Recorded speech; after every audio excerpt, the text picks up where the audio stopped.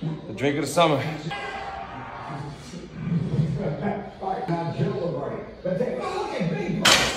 Is the behind the neck press the worst exercise for your shoulders? Well, when we compare the mechanics of a front press to that of a behind the neck press, the behind the neck press has a much more lateral shoulder position, which some believe places the joint into a compromised position, increasing injury risk. But this lift is not dangerous if you have the right mobility. For example, if you can sit by a wall and pull your arms to it and down without your low back popping off the wall, you have appropriate mobility for this lift. If you cannot pass this test, it means that you will likely use compromised mechanics when performing a behind the neck press, which yes, can increase risk of injury.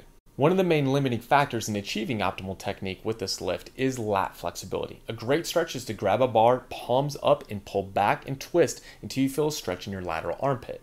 You can use that stretch to open your shoulders so that when you get the bar on your back, you have good and safe technique.